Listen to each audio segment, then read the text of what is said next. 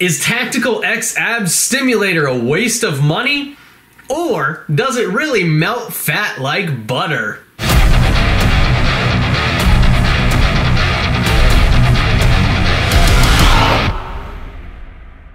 What's up guys, Enkiri here, and today I want to talk a little bit about the Tactical X Abs Stimulator, because these guys are going hard in the paint, man. Look at this. They have been absolutely inundating me with ads for their product for weeks now.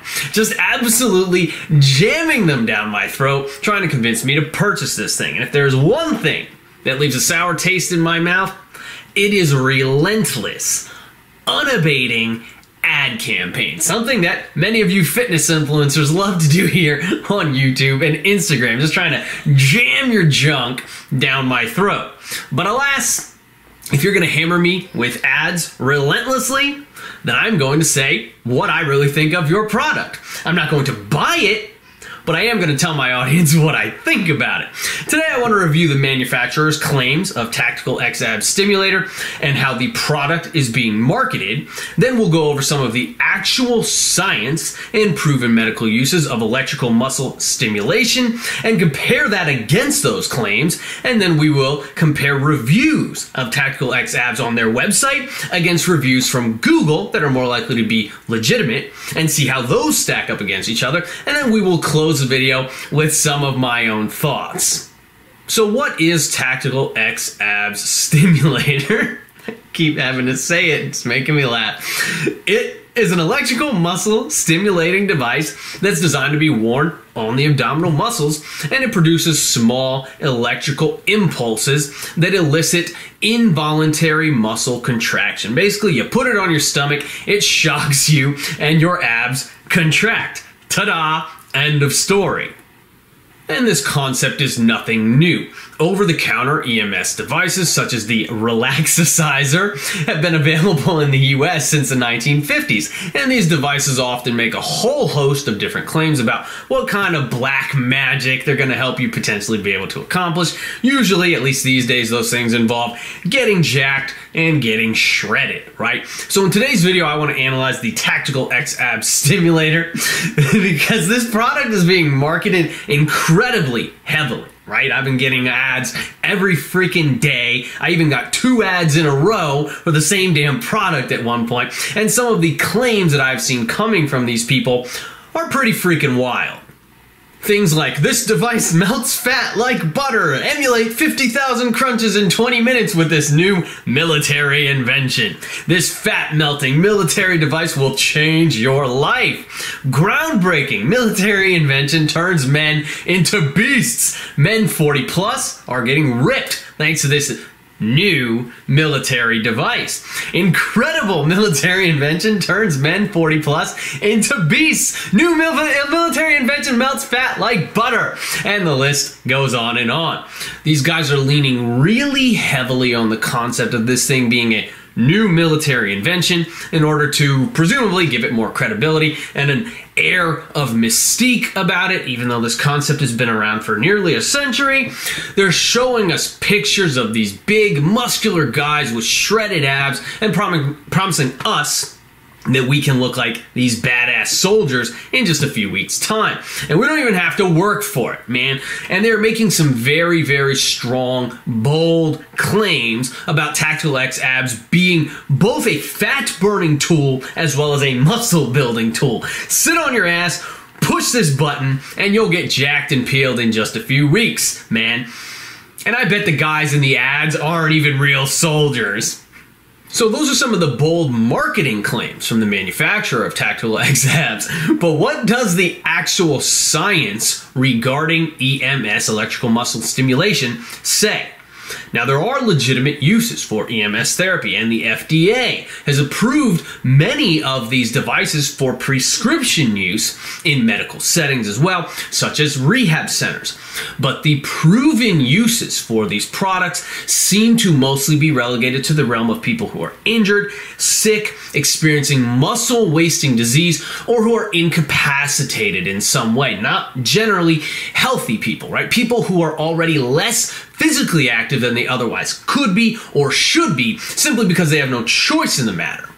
So, for example, I ran across a study that showed promise for EMS therapy improving balance in elderly patients who have dementia. So these are people who are not going to be very mobile at all, and they're going to be able to gain some benefit from EMS. And that makes sense when you stop and think about it, and that is also freaking awesome. In rehab settings, after injury or after surgery, the muscle stimulation from the electrical current can help to maintain strength and prevent atrophy in muscles that are currently in disuse. In stroke victims, it can help with muscular re-education, basically getting the nervous system to start firing again, right? Stroke fucks with your brain, it fucks with the nervous system, it fucks with the connection between your brain and its ability to turn the muscles on. And you can use these electrical stimulatory devices to crank that back up and get it going again, hopefully. But as the FDA says, the effect of using these devices is primarily to help a patient recover from impaired muscle function due to a medical condition, not to increase muscle size enough to affect appearance. Further, using these devices alone will not give you six-pack abs like the manufacturer here is claiming. Applying electrical current to muscles may cause muscles to contract. Stimulating muscles repeatedly with electricity may eventually result in muscles that are strengthened and toned to some extent, but will not create a major change in your appearance without the addition of diet and regular exercise. I also think it's important to note that just because a muscle is contracting does not mean that there is any real stimulus for real change being provided to that muscle. I can sit here and squeeze my abs all day long or flex my biceps as hard as possible all day long, but that will actually do very, very little for making these muscles bigger and stronger in the long run, and it will do absolutely nothing in terms of burning body fat. No matter how hard that I sit here and squeeze my abs all day long, I cannot magically make the fat melt away from on top of them. A 2002 study on electrical muscle stimulation already demonstrated this, with the authors stating, quote, EMS had no significant effect on any of the measured parameters. Thus, claims relative to the effectiveness of EMS for the apparently healthy individual are not supported by the findings of this study, end quote. Basically, the EMS therapy in this study did nothing here for healthy individuals. It did not help the test subjects build any muscle, didn't help them burn any body fat, didn't help them increase the size of their biceps, triceps, quads, or hamstrings, all the muscle groups that they measured, and it did not improve their appearance in any way either. Basically, EMS alone did absolutely nothing for people who were not sick or injured. A more recent study published in 2023 used EMS therapy in conjunction with strength training, which is a better idea in my opinion. Now, in this study, the authors talk about how they believe that there can be benefit to using EMS therapy in conjunction with resistance training and with other forms of exercise because EMS muscle contractions, according to the authors, EMS muscle contractions can potentially differ from voluntary muscle contractions because they, according to the authors, reverse the size principle. Don't ask me how, this is what they're claiming. But basically, the size principle states that when we flex our muscles voluntarily, motor units are recruited sequentially from smallest to largest, right? So your body will only recruit the largest muscle fibers that are required to get the job done.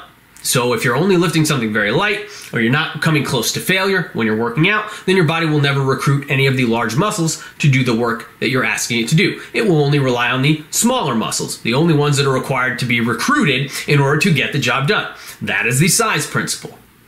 And what the authors here are claiming is that with EMS, the order is actually reversed and that the largest motor units are actually recruited first when a muscle is contracted via EMS. So it reverses the size principle. And the authors postulated that this would be beneficial when you combine it with regular exercise, where the size principle still applies.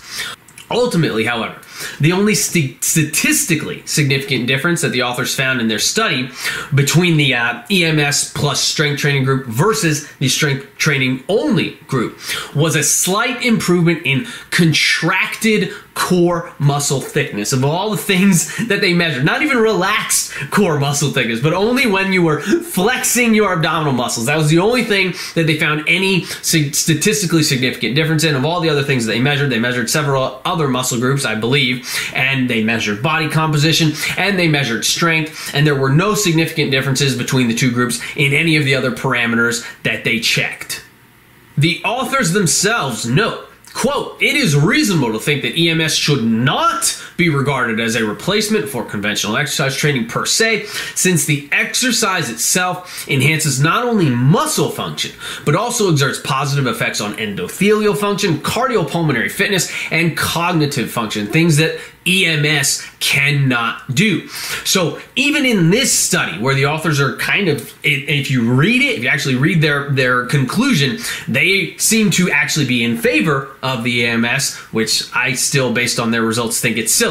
But even in spite of that, these results were not earth-shattering at all. The addition of the EMS did very, very little to bolster the benefits of the resistance training. There were no significant improvements in strength, muscularity, or body composition, not in any of the studies that I looked at. So it would seem that the actual science here regarding EMS does not really align with the claims that we're seeing from the manufacturer of Tactical X Abs.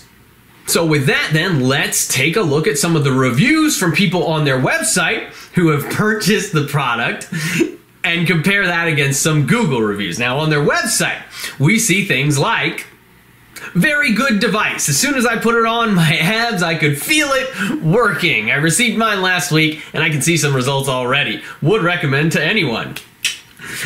The truth is, I felt it working as soon as I attached it to my stomach, arms, and legs. I instantly felt it working my muscles. Slightly strange feeling at first, but I love mine. Thanks. I mean, that would be the point, wouldn't it? I would at the very least hope that the stimulatory effect here would be sufficient to make the muscles actually contract. Otherwise, what's the point?